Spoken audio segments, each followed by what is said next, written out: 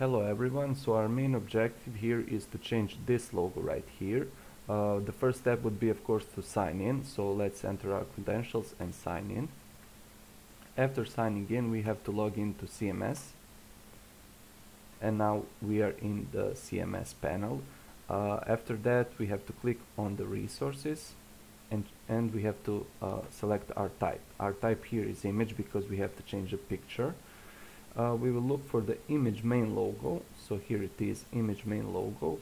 In this case we can identify it just by looking at it. Of course here we see this picture and it is the same on the image main logo type, so we know that that's the picture we want to change. Now we will click on this little edit button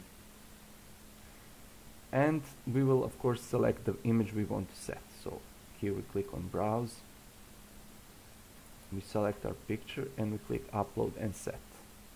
After clicking upload and set we click save, and that's it. Now we just have to check if our image has changed.